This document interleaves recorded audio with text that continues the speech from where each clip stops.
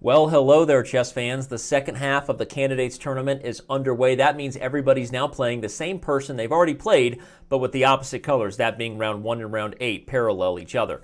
Peter Svidler takes on his own countrymen, both of them defending the motherland to start, but now Sergey Karjakin doing the better of the two. Peter Svidler, once again, though, produces one of the most exciting games of the tournament, if you ask me, and it's full of back-and-forth chess, some mistakes by both sides, but that makes me happy, allows me to discuss some instructive moments, and gets us excited about all the different tactics and the woulda, coulda, shouldas.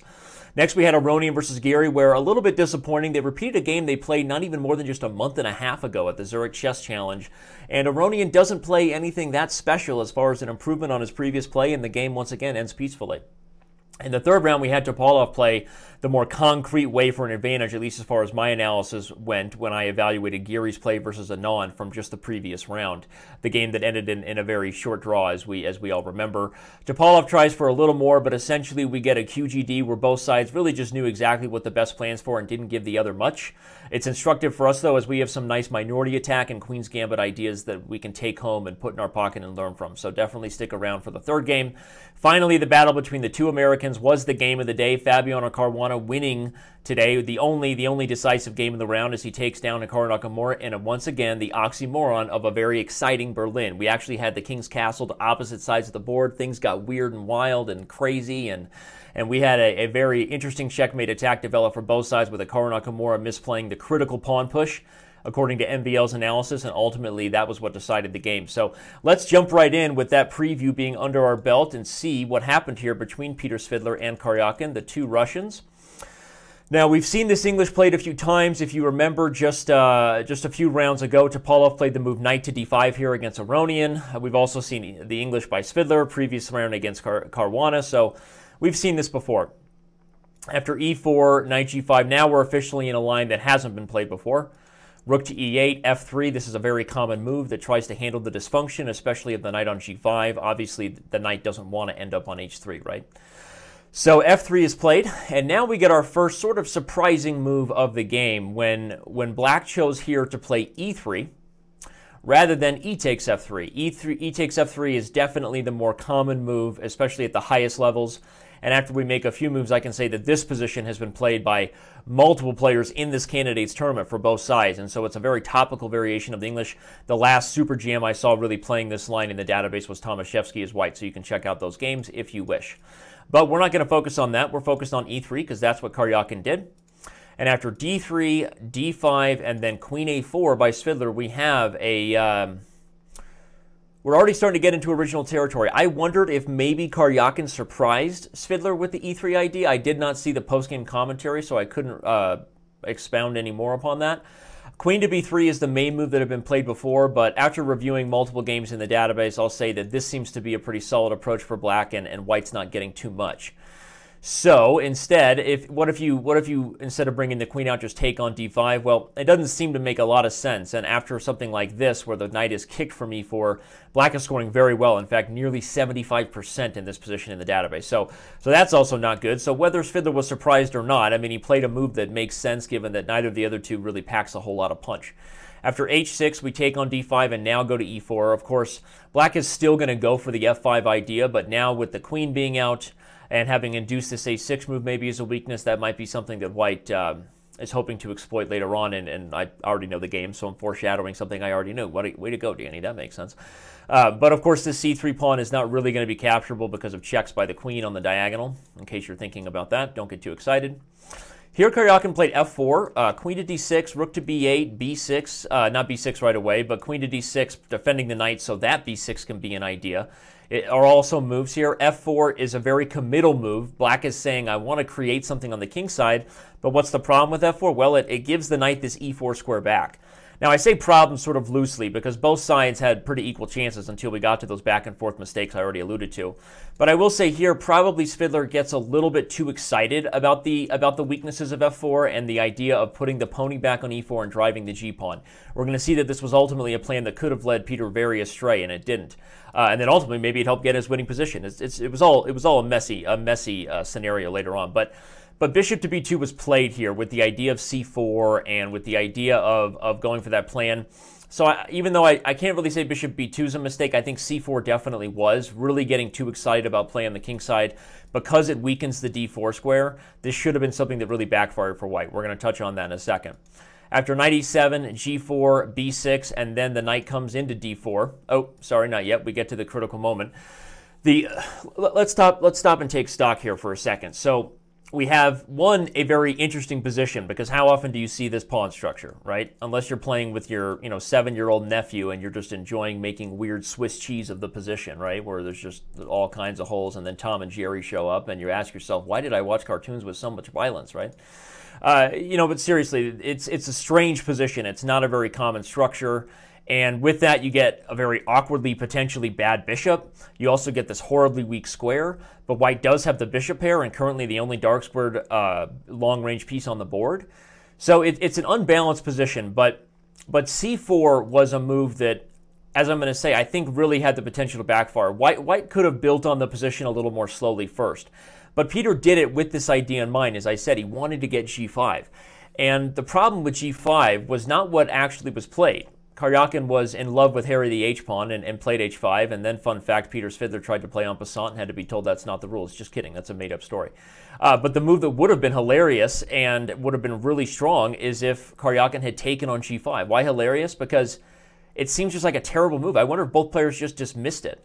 But after knight takes g5, knight to f5, unleashing the queen attacking, suddenly it seems like black is almost just winning in the position. If the queen takes on c6 and black gobbles up the knight, there's almost no way to deal with the threat of knight h4 and mate on g2.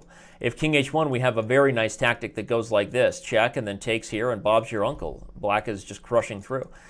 So g5 was not taken by Karjakin, but again, this is a pretty concrete line that I had my big reptilian friend with me, and it looks like black would have just won a pawn, renewed threats of things like g4, and maybe just been winning already in the position, but Karjakin didn't do it. Instead, he played h5, and now after rook to d1, he gets the knight to d4, which is not that bad. It's what we wanted to see, was black expose the dark squares. But in a couple moves here, now Karjakin's playing pretty much all the best moves. In a couple moves here, we have the critical moment, and that's after h4, queen c3, bishop f5, where Svidler plays the old play a horrible move gambit, and maybe your opponent will play a horrible move right back. That's exactly what happens here. When he plays the move h3, a shipka, mistake. The reason it was a mistake, though, is not because of what Karjakin did. An absolutely amazing computer line is about to be shown on the board. Are you ready to have your mind blown? Like, seriously, make sure you use that emoji when you talk about this video later, like that mind blown emoji. The idea behind h3 is that white is actually hoping for black to take it and eliminate the idea of eliminating the knight. See, what black would really like to do, if everything was perfect, would be eventually put a pony on d4, dominate the dark squares, reinforce that pony with a pawn on c5. Imagine that knight on d4 versus that bishop on g2, and you can pretty much understand why black wants that. And then just take on e4. If black is able to eliminate this knight, not only will he have the good knight versus bad bishop situation I'm prophesizing, but also the g5 pawn becomes immediately weak without the pony on the board.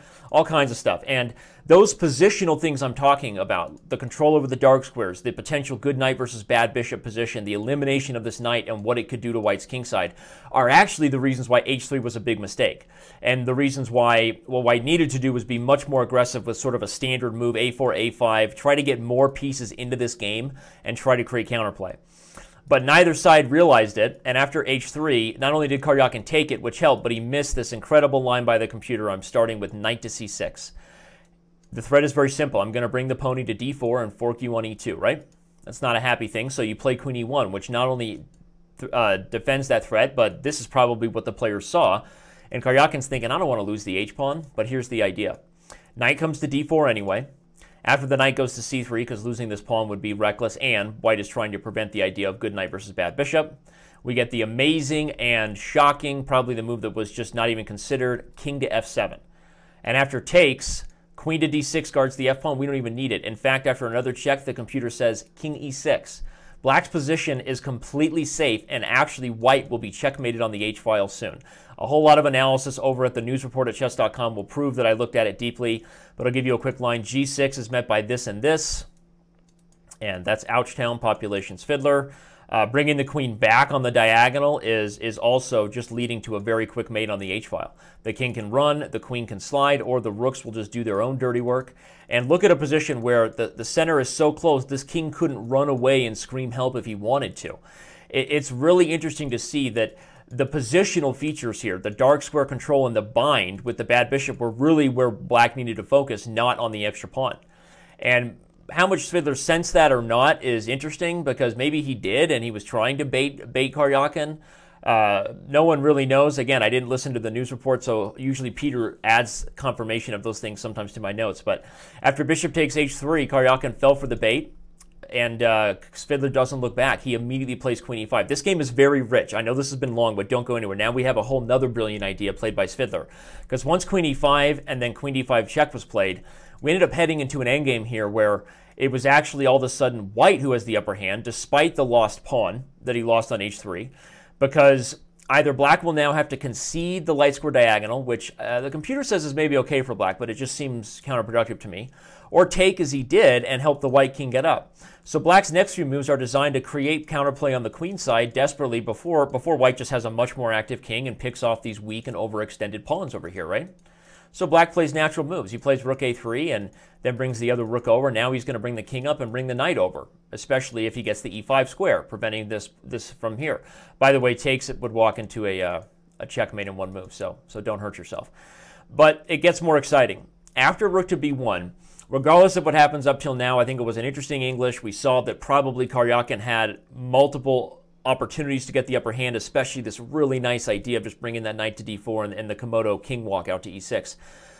But now in this position, it's Svidler who could have the upper hand if Karjakin's not careful, and he wasn't. He played the move king to g6, which I think did two things wrong. One, it overestimated the value of getting the king active here and underestimated the potential of white breaking through, not because the queen side was going to fall apart, but because it was going to lead to something over here. And I think that's where Karjakin really misstepped.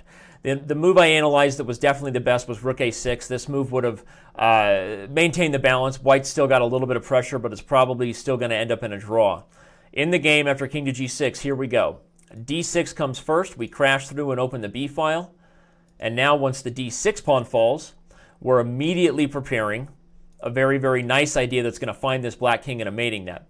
Now, I analyzed that probably this is Karjakin's last concrete chance for a draw, maybe something like knight to d7. I think white still has a slight edge, but the point is, if you play tickle with this rook and the rook moves, now the choice is either go back and repeat, take here, which allows me to take, and though white's a little better in the rook ending, it's definitely better drawing chances for Karjakin, or move the knight, and now I'll support my knight, and I've actually prevented you from doing your worst things over there on the king side. So I think that was the last moment for Karjakin to really concretely be holding. Remember earlier he could have been winning. That's why this game has been so fun to review. But he didn't. He played rook d to a8, the natural move that says, hey, I'm going to go back and go after the a file. But this is when it gets messy. Rook to b5 attacks the knight. The knight finds a safe square. Still, what's the big deal, Dan? Here's the big deal. g6 check. Sacrificing this pawn, opening up the fifth rank for the rook, followed by a very surprising rook swing, rook to c1 and rook to g1. So back things up and ask yourself, as Svidler probably saw the idea here, he probably did. The point is, I'm actually going to sack the pawn to open lines for the rooks to work together, and then swing my rooks, and suddenly this king finds itself in a very, very dangerous mating net, where the rooks, the knights, the rooks, everybody's working together to just put the hurt on that guy. So king h7 is played, trying to run. White plays rook to g1, and after rook a7, rook g4, a few forced moves. Gobble the pawn was correct, but in this moment here was where this whole combination started with g6 could have been cashed in on by Svidler. Gotta give your heart out to the guy again, failing to convert on nearly a +2 position probably from the computer. He commits to the wrong plan, and I'm going to explain why I think it was an understandable blunder. Okay, here's what he does. He plays rook g to h4, but let me explain why I think that was an understandable blunder. All right, if in the main line, if instead of knight to f8, okay, or sorry, after knight f8, sorry, I'm trying to find my analysis here. So many, okay, if in the main line, a lot of you might have been wondering in the main line, like, why does the knight have to come back? What if black goes for his own counterplay? Well, let me show you what happens. After rook takes a2, rook takes h4, we're threatening checkmate on the h-file, and this very powerful battery is going to force the king to run. And now once we start gobbling things up with check, white actually has this very brilliant rook d5, keeping the king corralled. And a few more forcing moves. There's actually multiple lines that win for white, but I wanted to show at least one. A very nice little maneuver from the rook, followed by rook to g4, and the king hunt is just on. Black is in big trouble, just losing. So, but remember, the whole thing started with the point that we were preventing rook takes a2 because of the battery on the h-file. That idea, I think, stuck in Svidler's head psychologically, and he was expecting that to be a really key point to create damage. Also, if rook takes a2 takes, g6 doesn't work because now we check and check here, which is going to force black to give up the exchange, which is also losing. So this whole attack being based on this double on the h-file idea, I think when black played knight e7 and he gobbled up, he was sort of thinking that this should work somehow, right? I mean, look at it. How dangerous does this look? Doesn't it feel like black has just mated in a couple, hop, skip, and a jump away? But no, actually, white is needing to bring pressure to a different critical point in the position. And the winning move here, the easiest winning move, is rook to e5. The difference between playing it now and when it could have been played after taking the f-pawn is that this move actually prevents rook takes a2 once again, because rook e7 is just lights out.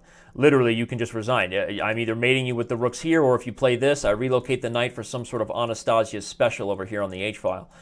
So that's it. So rook e5 was the move. And black has no good moves here. I'm gobbling up here. I'm continuing the mating attack. I'm also threatening knight f5, by the way. So I had a whole bunch of lines analyzed. Let's see, not just rook takes a2, but rook to d7. And now after knight f5 and then check, we actually just go gobble up the e-pawn with the knight, which guards e2. And probably black is going to lose this and this pawn eventually for nothing. So that's one line that wins. Of course, knight to d7 is just going to allow rook in, and again we're losing. So rook e5 was the move that I'm confident Svidler would have won with. Instead, frustrated with rook gh4 not working, he plays it once, and then instead of playing it twice, he gives in and plays rook takes f4. But after rook takes a2, already now the game has changed. White doesn't have the immediate pressure here, so there's no knight f5 punch, there's no double rook punch here like I wanted, and the fact that White didn't have those caused Svidler to panic. He played the move rook f to h4, but after g6, rook e5, he simply offered a draw. Now, I actually analyzed it further, and I still think his draw was a little premature. I think that if he had played rook takes e5, and now, again, a really nice rook swing, the rook comes back to the c-file. It's hard to judge these guys. They're the ones playing long games. I'm not. But I think White is still the only one who can win here. So it's a little disappointing to see Svidler not push on. A few more moves I analyzed show that if the rook just sits, White actually has a plan of c5 and then f4, where the king will eventually come here. This knight can still go to e4. White is in the driver's seat here. Where we're driving, I don't know. Hopefully it's Disneyland. But that's what I think Svidler could have done. He didn't. He missed the win earlier. Karjakin missed the win before that. Maybe it's all poetic justice in the end. I don't really understand karma, but I do know chess. So let's move on to the next video. Sorry, to the next game. Now, as I said in our next between Aronian and Giri, we just see a repeat of the game played in Zurich not more than a month and a half ago. Noted is that Giri once again declines not to challenge White in this Botvinnik Semislav. I wonder if the top players just know that the Botvinnik Semislav is solved and the rest of us don't. I wonder if I can learn how to speak without twisting up my own tongue. But they don't seem to play it that much anymore. But h6 is played, and now pretty much White has to take on f6. If you don't believe me, look up the lines that occur after bishop h4 and then taking here.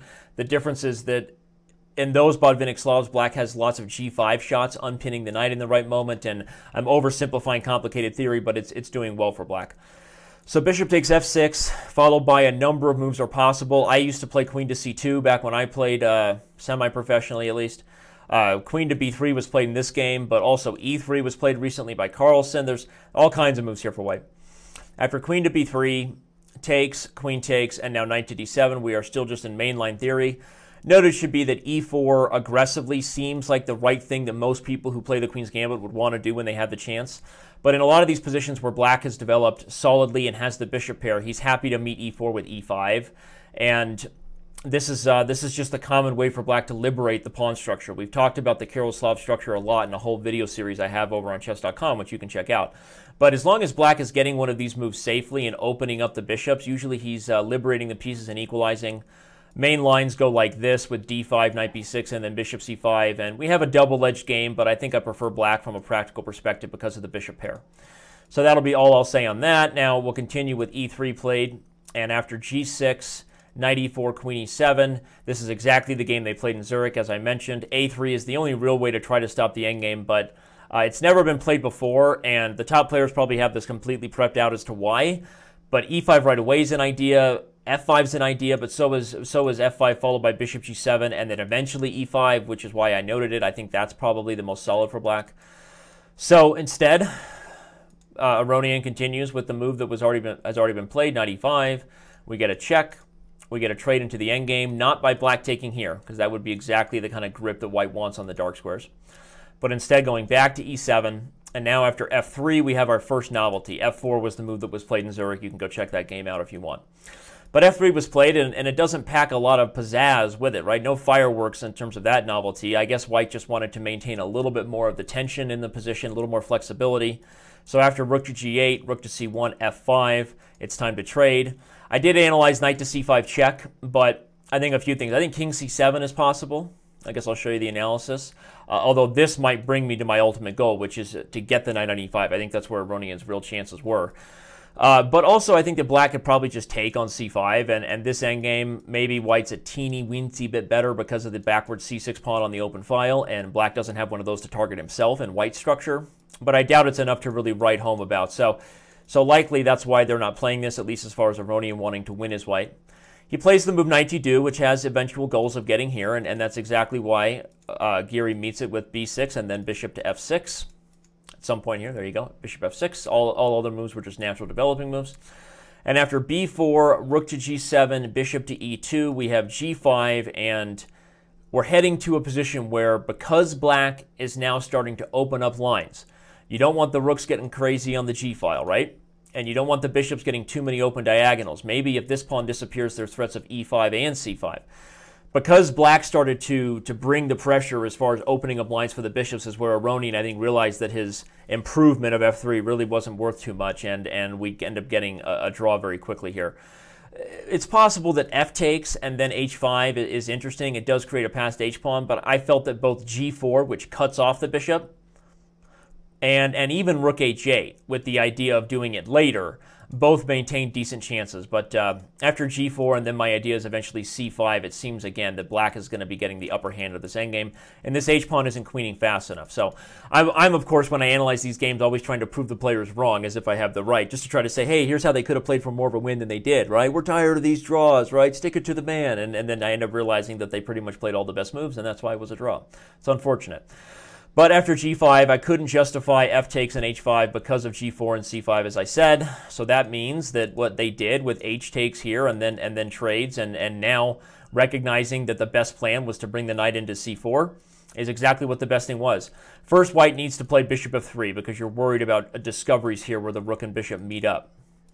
So instead, after bishop f3, bishop a6, now it is for Aronian to decide, do I have any plans in the position, or am I just going to play knight to c4 and allow the opposite code bishop ending?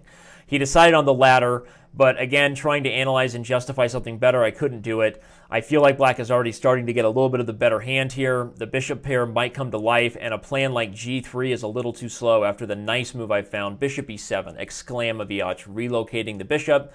And we might end up getting a position like this where white has 99 problems and the g-pawn is one of them, and that's going to be a real issue later on. So instead of that, Aronian recognizes not enough has been had. Time to play knight c4. Maybe he'll let me play knight e5 check, and not happening. So it's not to say the opposite bishop ending is just an immediate draw, but obviously you look at these positions where no side has a real critical weakness to speak of. There's not even a material advantage. One pawn or two sometimes are still draws, and there's nothing like that here. So you expect it to be a draw. Now, Giri didn't have to play e5, but I gave it an exclam because if black is a little bit worse and doesn't want to play the endgame where white's just going to gang up on the c-pawn, maybe you're still drawing in those lines because of the opposite bishops, but why allow it? As long as your king isn't going to get mated, why not sack the pawn and immediately activate the king? I loved the idea by Giri, and it leads to some forced lines where Black's active king forces a trade of c for e, and okay, I gave one last line that maybe in this position here, instead of taking e7, that one last trick was this.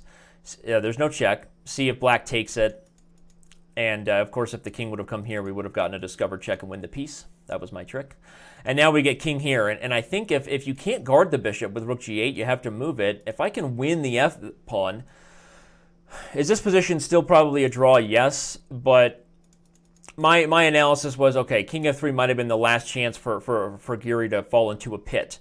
Of course, he doesn't have to take it, and he can even play probably just a move like rook g7, keeping the rooks on the board, and Bob's still probably the uncle, which means draw. I'm not even sure if that means draw, but that's how I translated it. So that wasn't played. Instead, we had the move played in the game, which was just rook takes, and in a few moves, we agreed to a draw. So interesting from, I guess we learned a little bit about the potential dangers of facing a bishop pair in the endgame. I don't know if Aronian's going to give up trying to get a slight edge in this endgame. He's now tried it twice in the last month and a half. Time will tell, but it's not our job to predict the future. Let's talk about the next game between Topalov and Anand. Now here we saw the same opening as I already to in the pairings preview, where we review what happened in the round. We saw the same opening tried by Giri against Anand. Topalov says, I'm going to try to get a little more than Giri by taking on d5. And if you want to remind yourself of why I felt like this was the more concrete edge, you can check out the previous video. But real quick summary is that it opens the c file, which is going to make it harder to get c5. And even if black does, we will end up with an isolated pawn eventually. So yes, the most solid way for black to play is what Anand did in the game, which is to get this minority attack type position. But I still think this is the better try for Topalov that he did. Now, he played a3. Bishop to g5 is the move that I mentioned in that video and in the analysis of that news report that is kind of the main line. But Topalov plays a3, which gains the bishop pair but loses some time. So if we're quickly taking stock of what kind of game are we going to have, well, white's going to have the bishop pair, and with it an open c-file and a potential for a minority attack, Queen's Gambit kind of play, and black has a small lead in development from what he normally has as black in a QGD, and early control over the light squares. So that's kind of the balance in terms of what both sides have. Castles, e3, rook to e8, this is all normal, c6. And now after bishop to d3, we're officially in an original kind of position here, but a very familiar position for anybody who plays d4 regularly or d5 as black. This is a Queen's Gambit declined. What you have here is open lines for black toward the king, and I maybe even use a rook lift, but I'm definitely going to use squares by the ponies and by the queen to try to coordinate aggressive intentions on the king side. Positionally, however, white is usually a little bit better. Why? Because the minority attack is something that can't be stopped. The minority attack is a 2 versus 3 pawn storm, which uses the strength of read between the lines. If you have 2 versus 3, that means by definition you have an open file.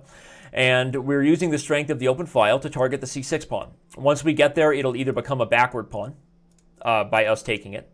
You'll take it, which will isolate this pawn, or you'll push it, which will also isolate this. So in a perfect world, I just sort of summarize the minority attack for you in 30 seconds, and that's what white might try to do. But after bishop to b2, bishop f5, castles, queen f6, knight e5, all typical QGD stuff, I think that already here, after Anand plays knight to d6, which I really liked, I'm already just feeling like white got nothing out of the opening. I would say that if you're going to go for the minority attack, you kind of need to do so now. Play a4 first, be a little more subtle, so that when you do play b4, you're immediately threatening this. Also, a4 sometimes opens up this diagonal for the bishop, who hasn't really found a very happy home behind his d-pawn, right? So that's another idea that I would have suggested a4. But after knight to d6, why do I like this move so much? Well, it does two things, recognizing very deeply what white's only real plans are in the position. White's plans are the minority attack, as I highlighted, and the knight on d6 will not only help to trade off the bishops, but if you ever play b4 now, the c4 square comes immediately under my gaze, and I love that, and I'm slowing down b5. So the knight on d6 is helpful in many ways for stopping the minority attack. But the other plan white has, and the reason he played knight e5, is the second Queen's Gambit plan of the minority attack you should make note of if you play these openings, which is to play f3 and e4. If white got a few moves, you might even see rook a to e1, f3, and e4 happen instead of the minority attack, because it's a little more fun and a little more aggressive. But knight d6 doesn't allow those things to happen, at least not with tempo. After rook a to e1, we trade and then bring the queen over. Again, f3 can be played here, which is what Topalov did, but it no longer came with tempo. The knight was already patiently waiting for a track to explode on. Hashtag Eminem reference on d6. Still, if you played b4, we get this, and I'm preventing this.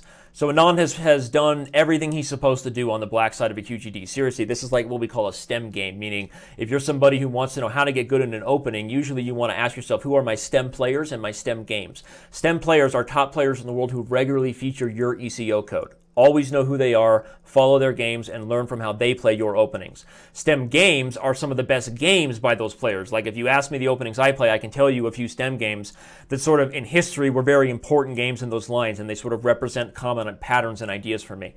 So this is a very straightforward game by Anand, very just textbook goodness by Black in the QGD. So after a4, knight e6, now it's time for White to either put up or shut up, right? Either we're going to play rook e2 and try to double things and go for this, or we're going to end up making a big trade. Unfortunately, Topalov already starts tipping his hand with queen d2 that he's going to try to trade instead of playing rook e2. And after h5, bishop a3, knight f5, he realizes that, okay, I can't play e4 because d4 hangs, and probably if I play something like rook e2 now as I analyzed, h4 comes, and if anybody's getting pressure on the king side, it's probably Black. So Topalov says, well, I've done my best. I'm going to play knight f4, and let's simplify everything on the e-file and play tickle for a little while. What do I mean by tickle? Just watch. Do, do, do, do, do, do, do, do, do, do, do, back and forth with the queen and the bishop, the queen and the bishop. Just no side really doing anything. Not to overdo it, I'll say that both sides have a different duo. We have a queen and bishop versus a queen and knight. How could both sides lose the game? Well, Black could lose the game if he creates too many pawns on dark squares and then actually gives access points. Pawns on dark squares themselves can restrict the bishop. But if you put pawns permanently on dark squares and then somehow traded queens and let this bishop come around, you may have some serious problems. So as long as Black doesn't allow that, he's going to be fine, pretty much. The queen and bishop aren't going to work very well together for an attack. The queen and knight, on the other hand, will work well together for an attack on the king side. But how can Black lose the game? How can White lose the game? By the king becoming under attack by the queen and knight, but that's actually another way Black could lose the game. And I analyzed that because I was like, at some point, didn't Anand want to play a move like knight f5 and then h4 and try to flex the muscles of the most dynamic duo that ever existed, Batman and Robin? But no, unfortunately, if he does, here comes g4, and actually a very simple back to g2. And I started thinking that anytime we go for this, we're actually making h4 weaker, maybe creating more chances for White in the process, and probably, why do I keep calling him Karjakin? Topalov and Anand felt the same way.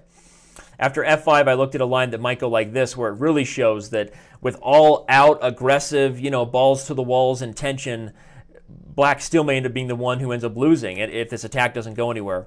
Although knight f6, found by Komodo, might actually make a real mess of things. So anyway, the point is that there's just not enough here for either side. If one side risks it, the other side might get the biscuit, right? You get it. So the queen and bishop, they want dark square weaknesses, but Black's not going to give it to them. The queen and knight want to checkmate the king, but doing so creates their own risks.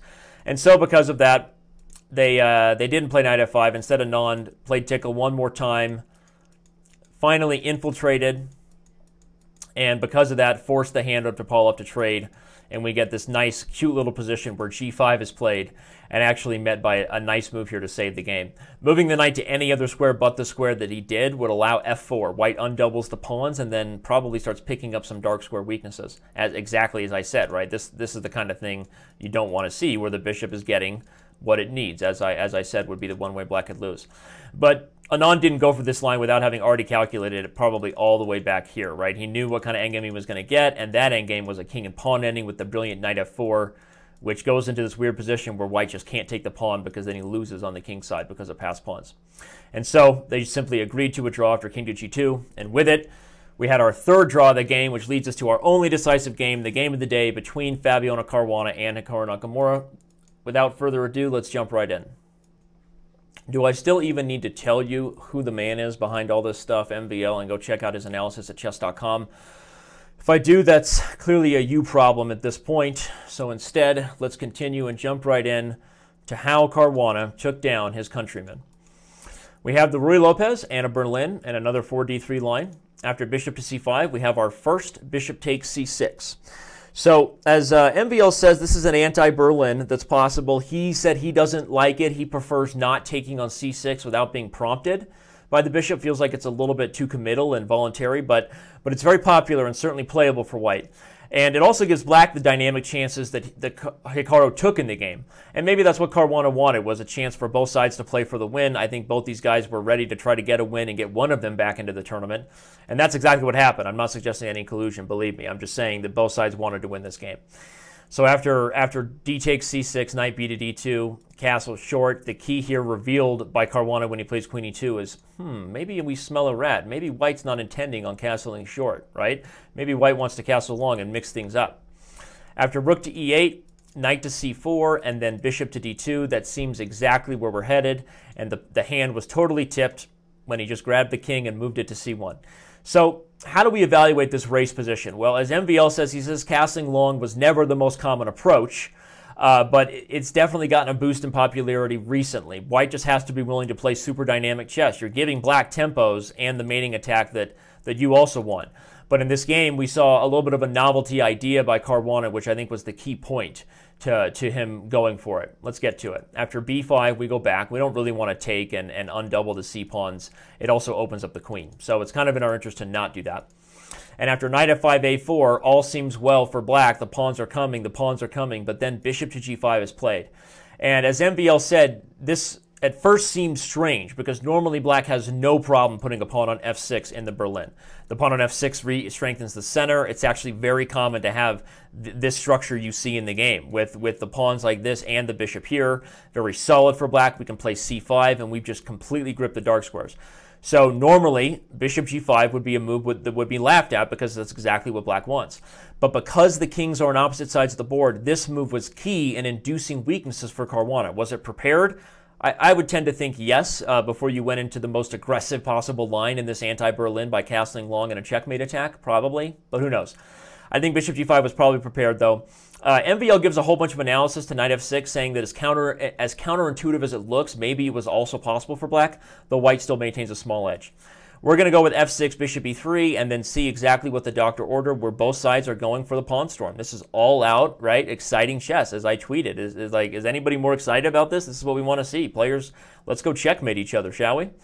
So after bishop to e6, king to b1, b4 comes, and here comes g5. There's really not much else to say besides whoever opens up the window first is going to throw everything, including the kitchen sink, out the window. And that's what these race positions are all about. The question then becomes how to open the window, right? And here's where that metaphor is getting ridiculous, Danny. But seriously, what lines do we want open? It's very important to understand, and unfortunately, without a lot of preparation, which is not something that you can always have in these crazy lines, you may make the wrong decision. White's approach in this position is pretty straightforward at this point, and once we've induced f6, we know exactly what our anchor is, where the window needs to be opened. That's the pawn we're attacking to open files. But black has a choice to make, a3 or b3. Now, I probably would have played the same one that Hikaru did in the game, but as MVL pointed out, actually it was a misevaluation. The best move here was a3, creating the c3 square weakness, and the key is that we not only take f5, but then play e4, trying to punch our way into that square. Of course, white's not going to allow it with d4, but after some crazy ideas like knight takes b3, queen c4 check, knight e5, of course, if you take the knight, I take you. We get this position here where MVL evaluates it as about unclear. Maybe white still has a tiny edge, but still probably would have been a lot more open and dynamic for black than what Hikaru got in the game. So that might have been his best chance right there. Instead, what we saw was b3 instead of a3. And immediately after rook to g1, Caruana shows just how deep the rabbit hole goes, or whether it was preparation or not, this move definitely makes a lot of sense, because if you take, the king just hides himself. It's an umbrella method where you use the pawn as the defense against your own king, against the rain, right? So now all of a sudden, black is running out of ways to open up new lines against the white king. It's a very important method of defense to understand, that shielding approach. So here comes the open files for white. First c3, of course, guarding some threats. And probably this whole idea was calculated by Hikaru before he played b3, right? But likely what was either misevaluated was maybe here he thought he was going to get to the b3 pawn faster, or just that didn't realize how quickly White's attack was coming, or again, he underestimated the a3 idea as MVL analyzed. But what's for sure is that I think we will see this interesting line where White castles long in the Berlin again, because it seems to create a lot of fun positions, and if Black doesn't play his cards right, he might lose in the same kind of fashion that Nakamura did to Caruana in this game. So after bishop f8, the knight comes to d2. This was just an excellent move. The knight is relocating to right where it needs to be. We're going to take here and punch through on the open lines. So Nakamura says, I can't sit around and wait. And after f takes, g5, rook takes, knight c5.